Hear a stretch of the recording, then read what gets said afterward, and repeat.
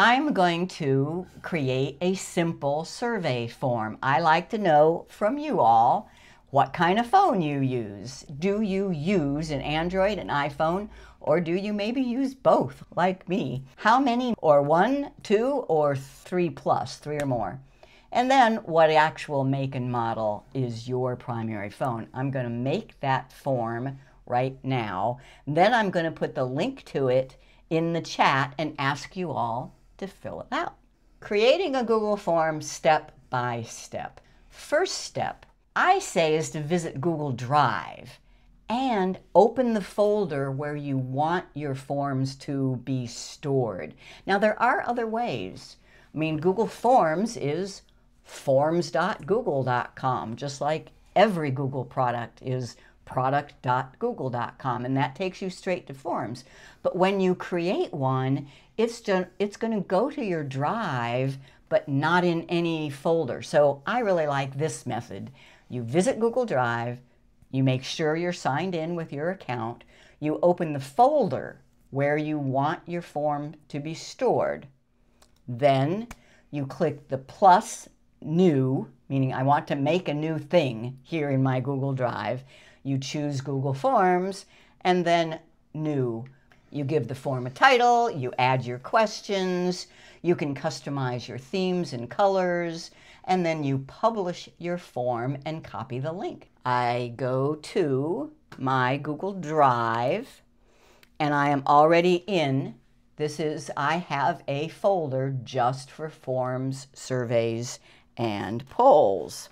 I am going to make a simple form.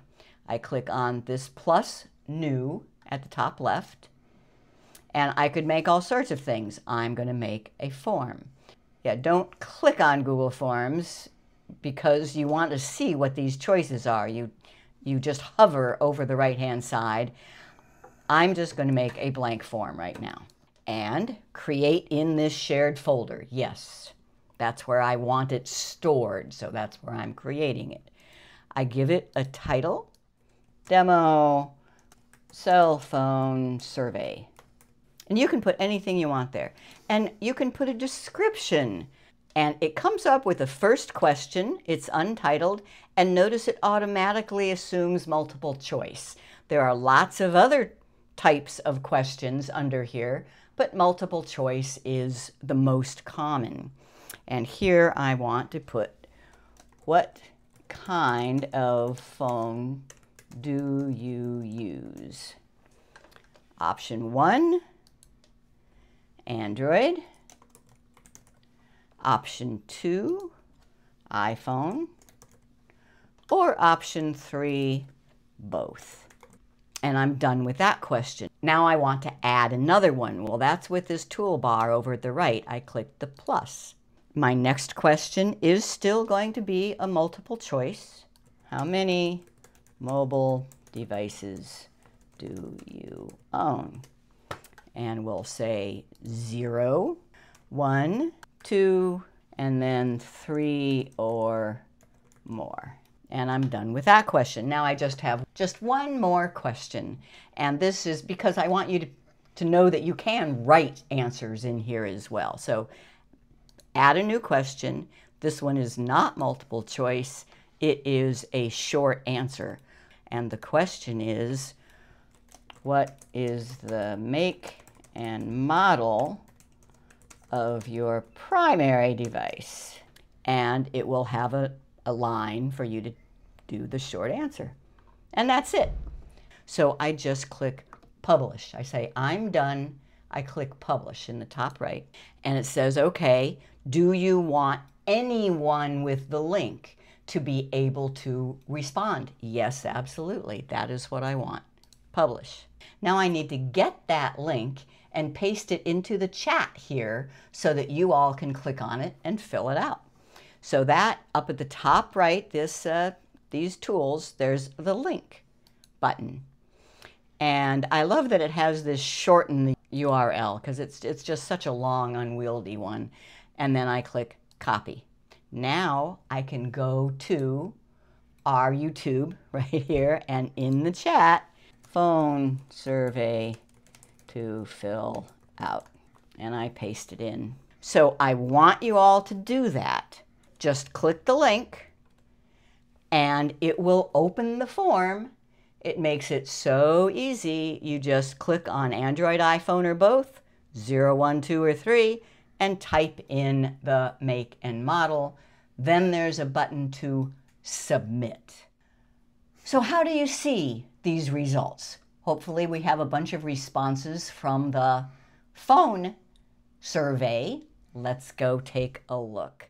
So I go to my Google Drive and I can just click recent, or I can go to my folder where all my forms are. So here is the demo cell phone survey, and I double click. Now this is just letting me see the form that I created. And yes, Bill, good question. Can you edit the form after it's published? Absolutely. So if I wanted to say, what kind of phone do you own rather than use, I could change that right now, and the next person to open this form will get the new wording. I could also right now put up an image, and that becomes part of the theme of this form.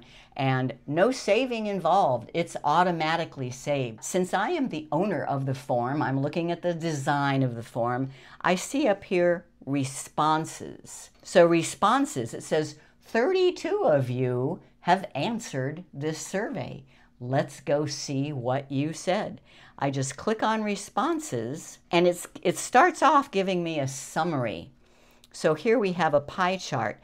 Out of 32 responses, 53.1 of you said Android, 37% said iPhone, and then 9.4 said both. So that's still almost 50-50 as to people who have both an iPhone and Android, but Android has a little bit of an edge.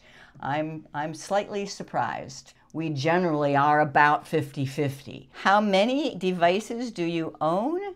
Wow, look at that. It's absolutely equal between 1, 2, and 3 or more.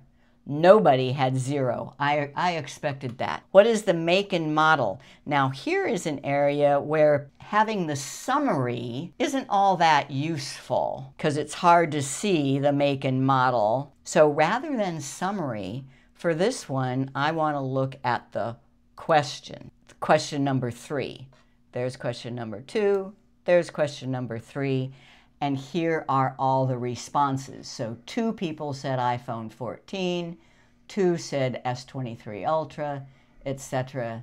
I mean, this was just so easy.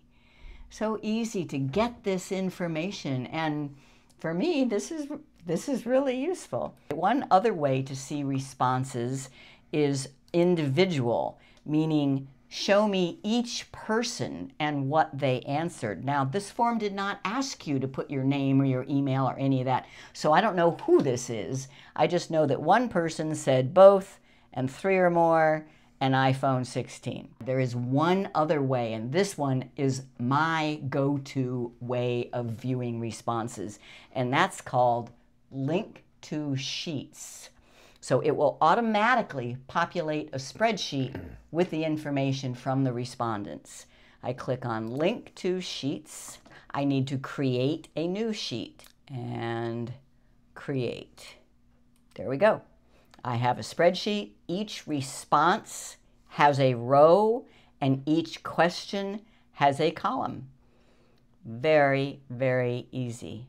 If I wanted to get a total number of devices that you all own, I could go to the bottom of this column and I could total it. So, I mean, it is a spreadsheet.